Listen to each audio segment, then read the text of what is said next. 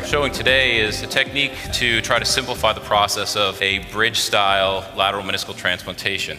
So you have basically a graft station to prepare the graft itself, and then a drilling system to try to make a socket that's the appropriate size for the graft. So I have a lateral meniscus allograft. I've released the synovial tissue so that we've well mobilized the meniscus, and we have just the anterior and posterior horn attachments. Okay, so we basically fixate the graft to the jig such that the line that you see going across the station here goes through the horns of the anterior and posterior horn. We take this number 1 cut, you can see the numbers there. So basically what that's going to do is make a semi-trapezoidal cut because it's got a 5-degree medial angulation based into that. If you want to check that, you can put your saw blade down, make sure you're not going to injure your horns, and then you can flip your meniscus and actually put the number 3 on and just make sure that you're not going to injure your horns on either side before you make your number 1 cut. Okay? So now we have our medial cut. We'll take the number 1 off now, and now we have our number 2 fence here. This is for our horizontal cut. And what the recommendation is that you place the fence horizontal to the graft station, and then where the posterior aspect anterior aspect posterior horn would bisect each other, and that set that height of that cut in about that area. Okay, we should be good there. Okay, so then we can just loosen up the number 2 fence, and now we're going to make our lateral cut. So again, that same fence that was number 1, you flip it over, and now it's number 3, and you have to put it on the appropriate way. So we flip our meniscus out of the way so we don't cut it. We make our final cut here.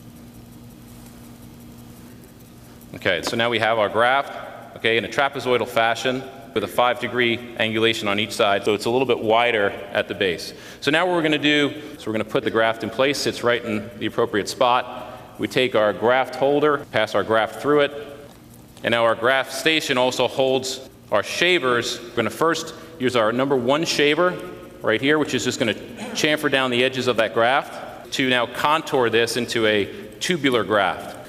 Now we'll take number 2, and this will finish off the cylindrical nature of our graft.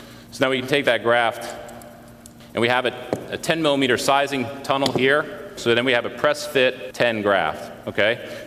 So now you have your graft made.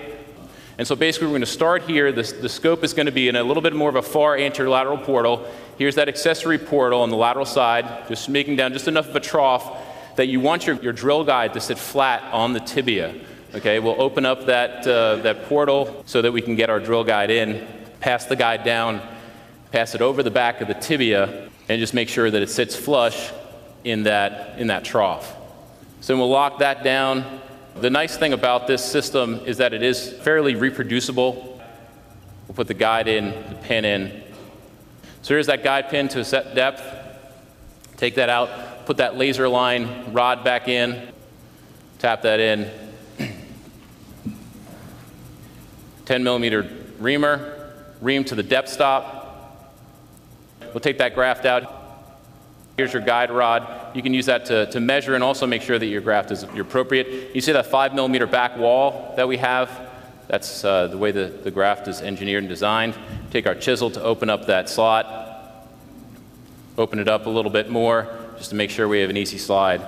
You want to have a passing stitch through the back of that. We said that, posterior 1/3, 2/3, pass your stitch however you like. So here you are now, you passed your graft, pulling the graft in there. You have your bone plug in the slot. It's an interference fit. It's a press fit. It does not need an interference screw per se. And then you fix the periphery of the meniscus as the surgeon prefers.